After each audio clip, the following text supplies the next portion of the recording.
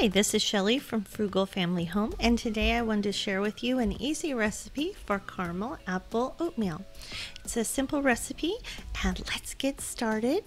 The first thing we'll add is water, and our second ingredient for the caramel sauce will be brown sugar. We're going to put that in the pan over medium-high heat, and we're going to stir to dissolve the sugar. Now you're only going to stir to dissolve the sugar until the sugar is dissolved. And then after that, we're just going to let it bubble and cook for about 8 to 10 minutes. And then we'll take it off the heat. Now that our mixture is up to bubble, we're going to just let it stop stirring and let it bubble for about 8 to 10 minutes until it's done. Now our cooking time is done, and we're going to add the coconut oil and stir that in. And we're going to add in the salt. We're just going to stir to dissolve this. You can do this on the burner. I've turned off my burner here, but just stir it to incorporate it. And then once it's done, we'll just set it aside and let it cool. It will thicken as it cools too. Now we're going to prepare the oatmeal. First, we're going to add some water to the pan.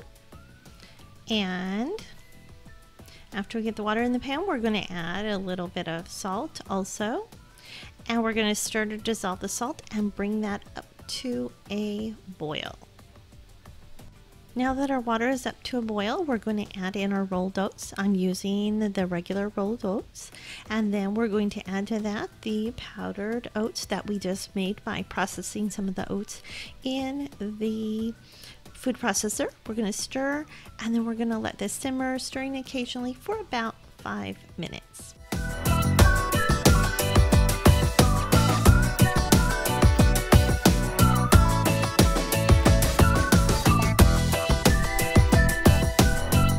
Now that the oatmeal is done cooking, we're going to add the diced apples. I like to put the diced apples at the end because they don't get overcooked and mushy this way. They stay tender, crisp, and really nice.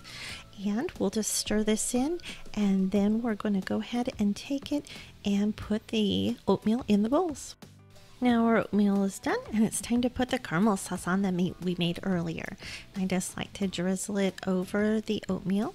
You can also add some of the caramel sauce to the oatmeal while it's still in the pan and mix it in if you like a little sweeter oatmeal.